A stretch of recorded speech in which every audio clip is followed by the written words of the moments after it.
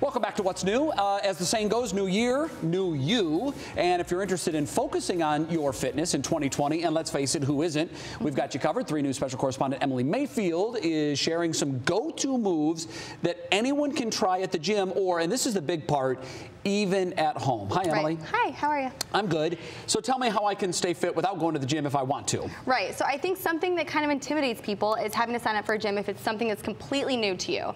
So I personally love going to the gym, but there are days that I don't want to go to the gym. So I wanted some at-home moves that you can still target the same body parts. All right. Take a look.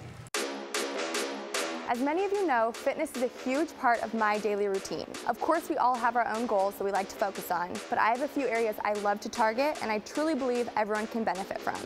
Today, I'm here with my personal trainer and we're going to take you through some of those moves that you can do in the gym or at home. We are here at Old School Iron Gym in Brook Park. I'm here with Sarah Davis. You mostly work with women. What do girls need to focus on that's a little different than how guys would train? So men and women can train essentially the same compound movements, but for women we do need that higher intensity but still targeted exercises. So it's awesome because then we can really hone in on one specific goal for everyone versus kind of catering to lots of different things at one time. Okay, so today you're going to take me through a few staple moves for every girl's workout, correct? Yes, so today we're going to do the barbell glute bridge, a seated shoulder press, and a slider tuck. We're going to do these, the in-gym version and the at-home version, so you can learn how to do them anywhere at any time. All right, this could be brutal, but I'm excited. Let's check it out. Okay, so one thing I always like to target when I work with you is glutes. So we're going to start with that here. So this is the barbell glute bridge. And how you're going to start the barbell glute bridge is you're just going to sit down, you're going to find a bench or a surface area that can be comfortable for your back to be on. Roll the bar right onto your hips. You're going to go elbow, elbow, right and left, nice and slow. Look to the ceiling, keeping your chin neutral. You're going to go down as far as you can, up, contract the glutes, and then right back down. And I like to go about 10 reps for a lot of my clients. And then a hold at the end of the 10 is a great way to get max glute activation in these. So if someone does not have access to a bar in a gym environment, can they do something at home that would be comparable? You can hold a weight right at your hips.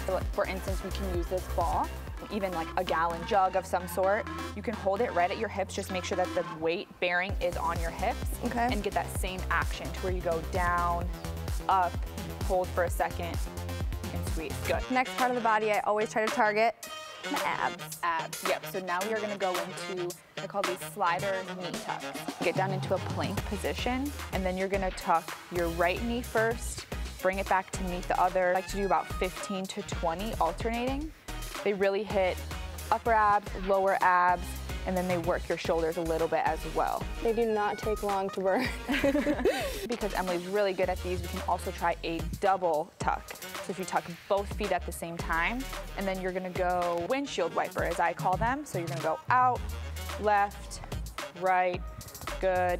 But I mentioned they burn quickly. And then if you're at home, you can use anything that slides. So you could use paper plates, you could use a towel, anything like that would work. Okay, Sarah, so we have the glutes, we have the abs. Yes. The last thing I always strive for is a nice sculpted shoulder. And the best way to achieve that is a shoulder press. So this is a staple shoulder press.